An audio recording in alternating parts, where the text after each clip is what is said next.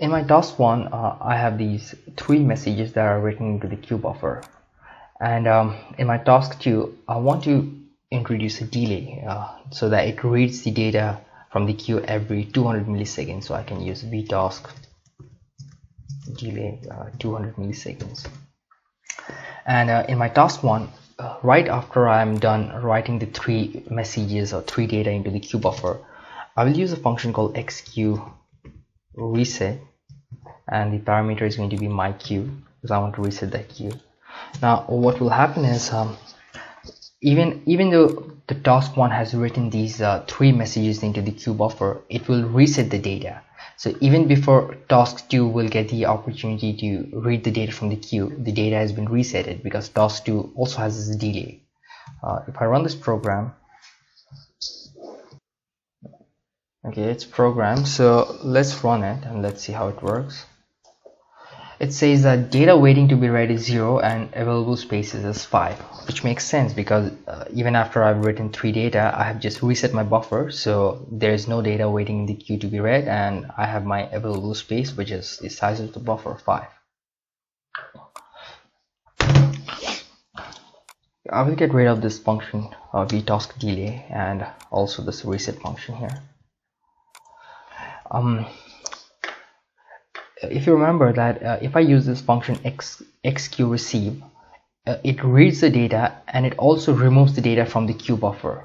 So let's say this is my queue buffer, and my task 1 it fills in 3 data, and my task 2 it reads the first data, and after it's done reading it, it removes the first data and then the second data and then the third data.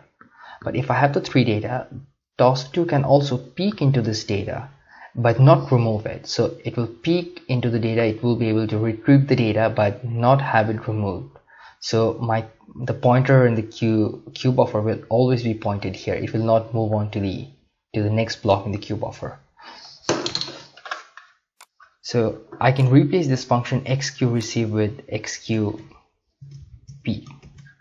So let's see how the program runs.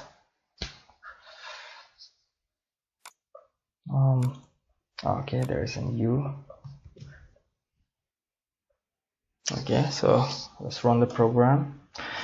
You see, it keeps printing message 1. It does not print message 2 or message 3. This is because the QPeek is peeking into the first data that it received, but it stays there. It's not removing this data from the queue buffer. So this is why it keeps printing message 1 every time. Let's do something else. Let's try another function. I want to send 2 data only, and the size of my queue buffer, let me stop this, and I want to change the size of my queue buffer to be 1, so it only has 1 block, and I can send a message 1 to that one single block, and my task 2 will peek into the data, but this message will still be retained in the queue buffer. So this message 2 will never be written into the queue buffer. So let's see that. Let's run this program and let's see. Okay. So if I reset it again, it just prints message 1. So message 2 never gets the chance to write itself to the queue buffer.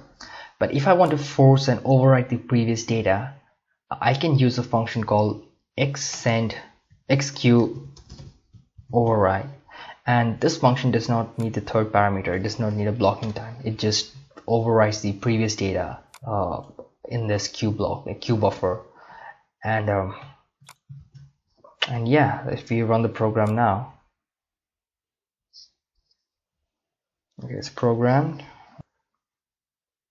So now we can see that message 2 is being printed out because message 1 has been written and then message 2 has been overwritten into the single block, and now message 2 is the data that's been peeked into by task 2.